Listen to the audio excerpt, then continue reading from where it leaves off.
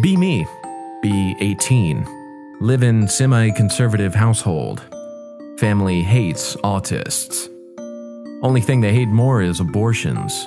Have 10-year-old autistic brother. Have 3 other brothers and 2 sisters.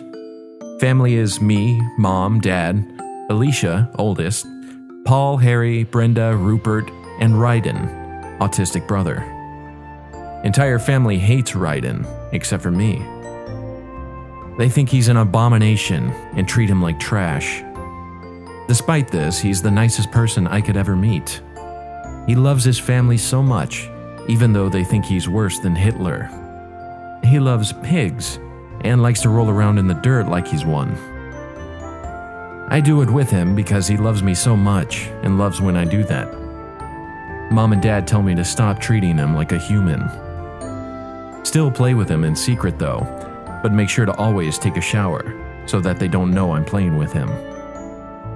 A couple of years ago, we got a Wii. Whole family could use it, except for Ryden. Alicia and Paul said if they'd ever catch Ryden using it, they'd kill him. I let him use it while they're gone though, because he loves it so much. Tell him to always use my me for games so that they never think he's been playing. One day, let him use the Wii without me supervising because I had to study. He creates a me of himself. He names it Roland. He thinks that's how his name is spelled.